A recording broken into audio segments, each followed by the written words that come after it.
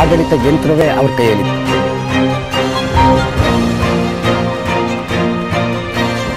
ನಾವೆಲ್ಲ ಒಟ್ಟಾಗಿದ್ದೇವೆ, ಒಂದಾಗಿದ್ದೇವೆ. ಸಣ್ಣ ಪುಟ್ಟ ಗೊಂದಲಗಳೆಲ್ಲ ಹೋಗಿದೆ. ಒಂದು ಒಡಕು ಮಾತಿದೆ.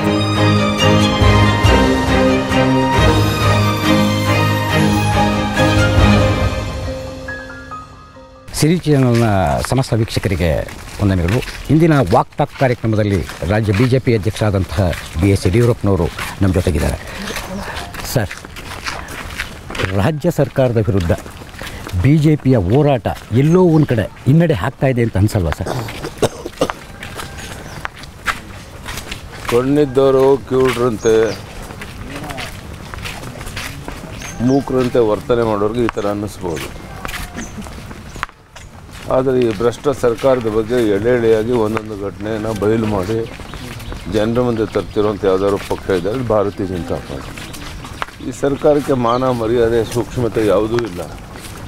ಹೀಗಾಗಿ ಈ ಯಾವುದನ್ನು ಸರಿಪಡಿಸುವಂಥ ತಿದ್ದುಕೊಳ್ಳುವಂಥ ಪ್ರಯತ್ನ ಮಾಡದೇ ಇರುವಂಥ ಒಂದು ಬೇಜವಾಬ್ದಾರಿ ಸರ್ಕಾರ, ಭ್ರಷ್ಟ ಸರ್ಕಾರ ಕಾಂಗ್ರೆಸ್ನ ಇಲ್ಲಿರೋದ್ರಿಂದ ಯಾವುದೇ ಸೂಕ್ಷ್ಮತೆಗಳು ಅರ್ಥ ಆಗ್ತಾ ಇಲ್ಲ. ಎಲ್ಲೋ ಒಂದು ಕಡೆ ಸರ್, ಎಲ್ಲೋ ಒಂದು ಕಡೆ BJPಯ ಹೋರಾಟ ಮತ್ತು ಯಡಿಯೂರಪ್ಪನವರ ಹೋರಾಟ ಎಲ್ಲೋ ಸರ್ಕಾರದ ವಿರುದ್ಧ ಅದಕ್ಕೇನೋ ತಟ್ಟಲಿಲ್ಲ, ಬಿಸಿ ತಟ್ಟಲಿಲ್ಲ ಅಂತ ಅನಿಸಲ್ವಾ ಸರ್ ನಿಮಗೆ?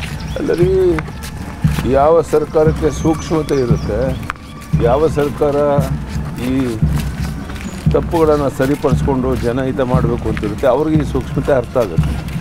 ಯಾವ ಸರ್ಕಾರ ಭಂಡ ಸರ್ಕಾರ ಆಗಿರುತ್ತೆ, ಯಾವುದೇ ಸಮಸ್ಯೆಗೆ ಸ್ಪಂದಿಸುವಂಥ ಇಚ್ಛೆ ಇಲ್ಲ, ಒಂದು ರೀತಿ ಕವಲಕ್ಕೆ ದರ್ಬಾರ್ ನಡೆಸ್ತಾ ಇರ್ತಾರೆ, ಅಂಥವ್ರಿಗಿಂತ ಸೂಕ್ಷ್ಮತೆದು ಅರ್ಥನೂ ಆಗೋದಿಲ್ಲ, ಸರಿಪಡಿಸೋಕ್ಕೂ ಆಗೋಲ್ಲ. ಅದರಿಂದ ಜನ ನಾಳೆ ಬರುವಂಥ ವಿಧಾನಸಭಾ ಚುನಾವಣೆಯಲ್ಲಿ ತಕ್ಕ ಪಾಠವನ್ನು ಕಳಿಸ್ತಾರೆ ಅನ್ನೋ ವಿಶ್ವಾಸ ನನಗಿದೆ. ಇವರು ಮಾಡಿದ ದ್ರೋಹಕ್ಕೆ ಬರೋ ಚುನಾವಣೆ ಸ್ಪಷ್ಟವಾದಂಥ ಒಂದು ಅಭಿಪ್ರಾಯವನ್ನು ವ್ಯಕ್ತಪಡಿಸಿ ಭಾರತೀಯ ಜನತಾ ಪಾರ್ಟಿಗೆ ಸ್ಪಷ್ಟ ಬಹುಮತ ಕೊಟ್ಟು ಎಲ್ಲೋ ಒಂದು ಕಡೆ ಸಿದ್ದರಾಮಯ್ಯನವರು ನಾವೇ ಗೆಲ್ತೀವಿ ನಾವೇ ಗೆಲ್ತೀವಿ ನಾವೇ ಗೆಲ್ತೀವಿ ನಾವೇ ಗೆಲ್ತೀವಿ ಅನ್ನೋದು ಒಂದು ಮನೋಭಾವ ಇಟ್ಕೊಂಡು ಎಲ್ಲ ಕಡೆ ಪ್ರಚಾರ ಮಾಡ್ತಾರೆ. ಸಿದ್ದರಾಮಯ್ಯನವರು ನಾವೇ ಗೆಲ್ತೇವೆ ಅಂತ ಹೇಳ್ತಾರೆ. ಅವ್ರ ಜೊತೆಗೆ ಸಚಿವ ಸಂಪುಟದ ಸಹೋದ್ಯೋಗಿಗಳು ಯಾರು ಹೇಳ್ತಾ ಇದ್ದಾರೆ ಅಂದರೆ, ಅವರ ಸಚಿವ ಸಂಪುಟದಲ್ಲಿ ಮಾತಿಗೆ ಬೆಲೆ ಇಲ್ಲ, ಅವ್ರ ಸಚಿವ ಸಂಪುಟದಲ್ಲೇ ಒಗ್ಗಟ್ಟಿಲ್ಲ, ಭಿನ್ನಾಭಿಪ್ರಾಯಗಳು ದಿನೇ ದಿನೇ ಜಾಸ್ತಿ ಆಗ್ತಿದೆ. ಪ್ರಚಾರಕ್ಕೂ ಸಹ ನಾನು ಸಾಮೂಹಿಕ ಪ್ರಚಾರ ಆದರೂ ಹೋಗ್ತೀನಿ ಅಂದರೆ ಇಲ್ಲ ಅಂತೇಳಿ ಪರಮೇಶ್ವರ್ ಅವರು ಕಾಂಗ್ರೆಸ್ ಅಧ್ಯಕ್ಷ ಹೇಳಿದ್ದಾರೆ. ಅಂದರೆ ಭಿನ್ನಮತ ಸ್ಫೋಟ ಆಗ್ತಾ ಇರುವಂಥದ್ದು ಪ್ರತಿ ಕ್ಷಣಕ್ಕೆ ರಾಜ್ಯದ ಜನಕ್ಕೆ ಅನುಭವಕ್ಕೆ ಬರ್ತಾ ಇದೆ. ಸರ್, ಭಿನ್ನಮತ ಇದ್ರೂ ಸಹ ಎಲ್ಲೋ ಒಂದು ಕಡೆ ಅವರು ಒಗ್ಗಟ್ಟಿನ ಪ್ರದರ್ಶನ ಮಾಡಿಕೊಂಡು ಸಿದ್ದರಾಮಯ್ಯನವ್ರಿಗೆ ಎದುರ್ಕೊಂಡೇನಾರೋ ಇದ್ದಾರೆ ಕಾಂಗ್ರೆಸ್ನ. ನನಗೆ ಅದು ಎದುರ್ತಾ ಇದ್ದಾರೋ ಬೆದರ್ತಾ ಇದ್ದಾರೋ ಅಂತ. ಆದರೆ ಈ ಕಾಂಗ್ರೆಸ್ ಒಡೆದ ಮನೆಯಾಗಿದೆ ಅಂತ ಮಾತ್ರ ಹೇಳ್ತೇನೆ. ಸರ್, ಈಗ ನಿನ್ನೆ ರಾಷ್ಟ್ರಪತಿಗಳು ಟಿಪ್ಪು ಸುಲ್ತಾನ್ ಜಯಂತಿ ಆಚರಣೆ ಬಗ್ಗೆ ನೀವು ಏನು ಹೇಳಿಕೆ ಕೊಡಲಿಲ್ಲ. ನಾನು ಈಗಲೂ ಕೊಡೋಲ್ಲ, ಮುಂದೆನೂ ಕೊಡೋದಿಲ್ಲ. ರಾಷ್ಟ್ರಪತಿಗಳು ಮಾತನಾಡೋದ್ರ ಬಗ್ಗೆ ನಾನು ಟೀಕೆ ಟಿಪ್ಪಣಿ ಮಾಡೋಕ್ಕೆ ಇಷ್ಟಪಡೋದಿಲ್ಲ. ಮತ್ತು ಮಾಜಿ ಪ್ರಧಾನಿ ದೇವೇಗೌಡರ ಹೆಸರನ್ನೂ ಉಲ್ಲೇಖಿಸಿಲ್ಲ. ಇಲ್ಲೆಲ್ಲೋ ಒಂದು ಕಡೆ ರಾಜ್ಯ ಸರ್ಕಾರದ ಕೈವಾಡ ಇದೆ ಅಂತ ಅನಿಸುತ್ತೆ ನಿಮಗೆ? ನನಗೇನು ಆ ರೀತಿ ಅನಿಸೋದಿಲ್ಲ. ಸಣ್ಣ ಪುಟ್ಟ ವಿಷಯಗಳ ಬಗ್ಗೆ ತಲೆಗೆಡಿಸೋ ಅಗತ್ಯ. ಸರ್, ಈಗ ಮತ್ತೆ JDS ಅಧ್ಯಕ್ಷ ಕುಮಾರಸ್ವಾಮಿ ಅವರು ನಿಮ್ಮ ವಿರುದ್ಧ ಮತ್ತು ಶೋಭಾ ಕರಂದ್ಲಾಜೆ ಅವರ ವಿರುದ್ಧ ಆರೋಪಗಳನ್ನ ಮಾಡೋದಕ್ಕೆ ಶುರು ಮಾಡಿದ್ದಾರೆ. ನಿನ್ನೆನೂ ಸಹ ಆರೋಪಗಳನ್ನ ಮಾಡಿದ್ದಾರೆ. ಆರೋಪಗಳಿಗೆ ಹುರುಳಿಲ್ಲದೆ ಇರುವಂಥದ್ದು. ಪವರ್ ಪರ್ಚೇಸ್ ಬಗ್ಗೆ ಭಾಳ ಸ್ಪಷ್ಟತೆ ಇದೆ.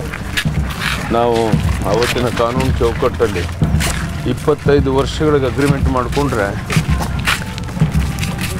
ಏನು ಪರಿಣಾಮ ಆಗ್ತಾಯಿತ್ತು. ಇವರೇನೋ ಹೊಂದಾಣಿಕೆಯನ್ನು ಮಾಡಿಕೊಂಡು 25 ವರ್ಷಕ್ಕೆ ಮಾಡಿಕೊಂಡ್ರು ಅಂತಾಗುತ್ತೆ. ಜೊತೆಗೆ ನಾವು ವಿದ್ಯುತ್ ಉತ್ಪಾದನೆ ಮಾಡ್ತಾಯಿದ್ದೇವೆ. ಹೆಚ್ಚೆಚ್ಚು ಉತ್ಪಾದನೆ ಮಾಡಿದಂತೆ ಬೇರೆಯವ್ರ ಮೇಲೆ ಅವಲಂಬಿತವಾಗೋದು ತಪ್ಪುತ್ತೆ. ಹೀಗಾಗಿ ಆಯಾ ವರ್ಷಕ್ಕೆ ಆ ಪವರ್ ಪರ್ಚೇಸ್ ಮಾಡುವಂಥದ್ದು ಒಂದು ಪದ್ಧತಿ. ಅದರಂತೆ ಅವತ್ತು ಅಗತ್ಯಕ್ಕೆ ತಕ್ಕಂತೆ ಎಷ್ಟೆಷ್ಟು ಮೆಗಾವಾಟ್ ವಿದ್ಯುತ್ ಬೇಕೋ ಆ ವಿದ್ಯುತ್ತನ್ನು ಅವತ್ತಿನ ಆನ್ಲೈನ್ ಬೆಲೆಗೆ ಖರೀದಿ ಮಾಡಿದೆ. ಸರ್, ಈಗ ರಾಜ್ಯ ಸರ್ಕಾರದ ವಿರುದ್ಧ ಹಲವಾರು ಭ್ರಷ್ಟಾಚಾರಗಳು ಇದ್ದರೂ ಸಹ ಅದನ್ನು ನಿಮ್ಮ ವಿರೋಧ ಪಕ್ಷಗಳು BJP ಇರ್ಬೋದು, JDS ಇರ್ಬೋದು, ಬಯಲಿಗೆ ಎಳುತ್ತಾ ಇದ್ದೀರಿ. ಆದರೂ ಯಾಕೋ ಇದು ಮೊಂಡ ಸರ್ಕಾರ ಮತ್ತು CBI ಎಲ್ಲದಕ್ಕೂ ಸಿ ಬಿ ಐ ಅಂತೀರಿ, ಕೆಲವು ಮಾತ್ರ CBI ಕೊಟ್ಟರು. ಈಗ ಗಣಪತಿ ಹತ್ಯೆ ಪ್ರಕರಣ ಕೊಡಲಿಲ್ಲ, ಗಣಪತಿ ಹತ್ಯೆ ಪ್ರಕರಣವನ್ನು ಸುಪ್ರೀಂ ಕೋರ್ಟ್ ಆದೇಶ ಕೊಡ್ತು, ಅದನ್ನು CBIಗೆ ವಹಿಸಲಾಯಿತು. ಎಲ್ಲವೂ ಈ ಸರ್ಕಾರ ಮೊಂಡುತನವನ್ನು ಪ್ರದರ್ಶನ ಮಾಡಿಸುತ್ತೆ ಅಂತ ಅನಿಸ್ತಾ ಇಲ್ಲ ಸರ್? ಅದನ್ನು 100 ಬಾರಿ ಹೇಳಿದ್ದೀವಲ್ಲ ನಾವು, ಭಂಡ ಸರ್ಕಾರ ಇದು, ಮಾನ ಮರ್ಯಾದೆ ಕಿಂಚಿತ್ತಿಲ್ಲ, ಜನ ಅಭಿಪ್ರಾಯಕ್ಕೆ ಗೌರವ ಇಲ್ಲ, ಒಂದು ರೀತಿ ಸರ್ವಾಧಿಕಾರಿಗಳಂತೆ ತೊಗೊಳಕ್ಕೆ ದರ್ಬಾರ್ ನಡೆಸ್ತಾ ಇದ್ದಾರೆ. ಇನ್ನು 4-5 ತಿಂಗಳು ನಡೆಸಲಿ, ಅದಕ್ಕೆ ನಮ್ಮದೇನು ಅಭಿಪ್ರಾಯ. ಸರ್, ಈಗ ಚುನಾವಣಾ ಹತ್ತಿರ ಬರ್ತಾ ಇದೆ, ಟಿಕೆಟ್ ಆಕಾಂಕ್ಷಿಗಳ ಸಂಖ್ಯೆ ಹೆಚ್ಚಾಗ್ತಾ ಇದೆ.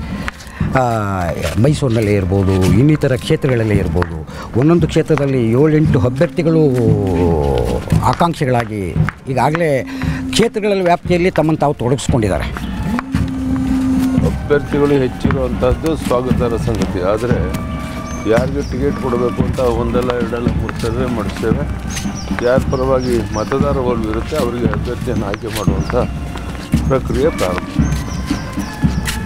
ಸರ್, ಈಗ ಮುಂಬರುವ ಚುನಾವಣೆ ಹಿನ್ನೆಲೆಯಲ್ಲಿ BJP ಯಾವ ರೀತಿ ಈ ಹಿಂದೆ ನೀವು ಪ್ರಣಾಳಿಕೆಯನ್ನು ಹೊರಡಿಸಿದ್ರಿ, ಈ ಬಾರಿಯೂ ಏನಾರೋ ಜನರಿಗೆ ನಿಮ್ಮ BJP ವತಿಯಿಂದ ಜನರನ್ನು ಸೆಳೆಯುವಂತಹ ಕಾರ್ಯಕ್ರಮ ಯಾವ್ದಾರು ರೂಪಿಸ್ತೀರಿ? ದೇಶದ ಇತಿಹಾಸದಲ್ಲಿ ಮೊದಲ ಬಾರಿಗೆ 1 ತಿಂಗಳು 2ನೇ ತಾರೀಕಿಂದ ನವ ಕರ್ನಾಟಕದ ನಿರ್ಮಾಣದ ಒಂದು ಕಲ್ಪನೆ ಇಟ್ಕೊಂಡು ರಾಜ್ಯದ 224 ಕ್ಷೇತ್ರದಲ್ಲಿ ದೊಡ್ಡ ಕಾರ್ಯಕ್ರಮವನ್ನು ಹಮ್ಮಿಕೊಂಡಿದ್ದೇವೆ.